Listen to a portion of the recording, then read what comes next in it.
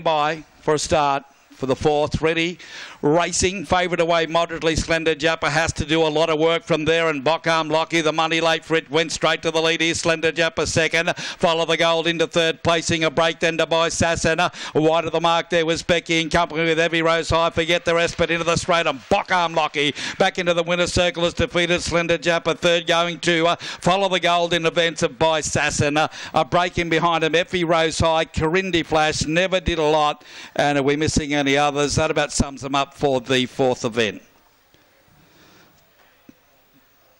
Bob Murillo, Kerry Murillo, welcome back to the winner's circle. They were denied the early winning double, but they've struck back here with Bockarm Lockie.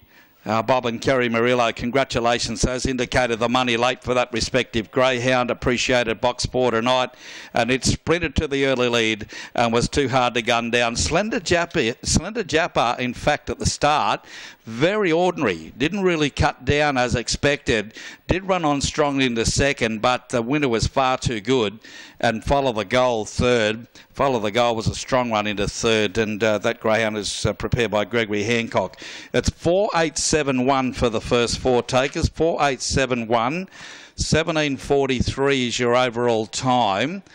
Now, the early sectional and run home will be available shortly as we'll wait for the margins, but there's the margins, 4 1/4 lengths by 3 3/4.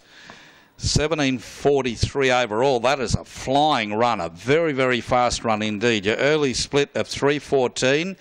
Run home time now to hand at 14.29, and a very fast run in 17.43.